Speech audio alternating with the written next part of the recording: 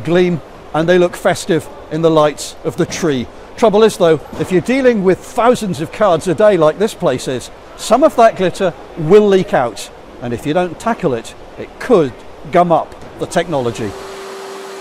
And that's why Henry is a vital member of the team.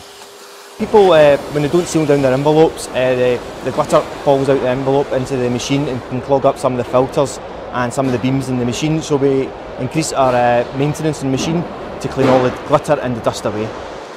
So how can Royal Mail's customers help? Seal the envelopes securely, use the full postal address on the item, in particular the postcode.